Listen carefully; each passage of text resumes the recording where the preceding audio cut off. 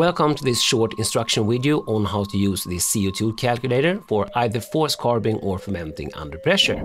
I'm Dr. Hans and this is Dr. Hans Brewery, my channel about beer and homebrewing.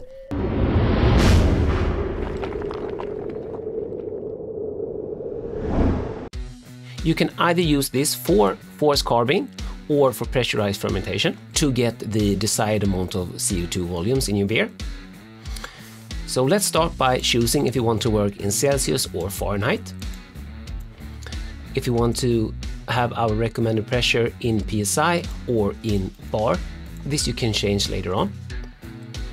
Go with PSI to start with.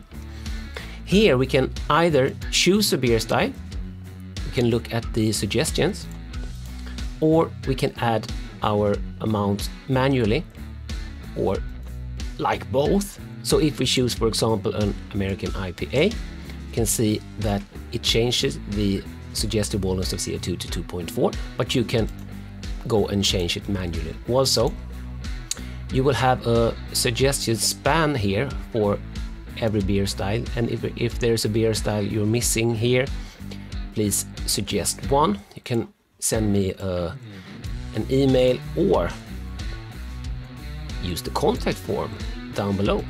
So I have chosen my beer style and I went with 2.4 as suggested.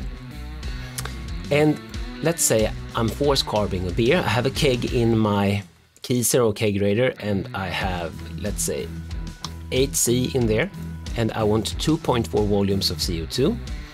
Then I would have to set my regulator to 14 psi or 1 bar. If I had very cold in my fridge, let's say 4C, and still wanted 2.4 volumes, that would mean that I would set my regulator to 0.7 bar or 10-11 psi. Okay, I'm fermenting under pressure.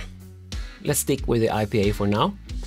Let's say I'm fermenting at 20C, still want 2.4 volumes of CO2. I will set my spanning valve to 26 psi or 1.8 bar.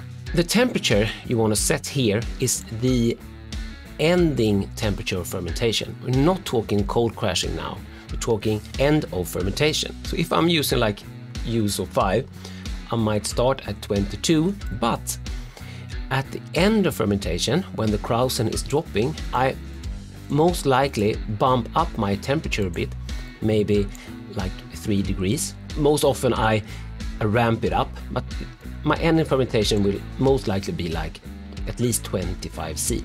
So I will set this to the end of fermentation, 25C, and that means that I would set my spanning valve to 2.1 bar or 31 psi. So this is how I use this calculator for forced carbing or pressurized fermentation. If you have any comments or suggestions, feel free to leave them down below. If you found this helpful, please share this video or calculator, and of course don't forget to subscribe. Cheers and thanks for watching. Dr. Hans out.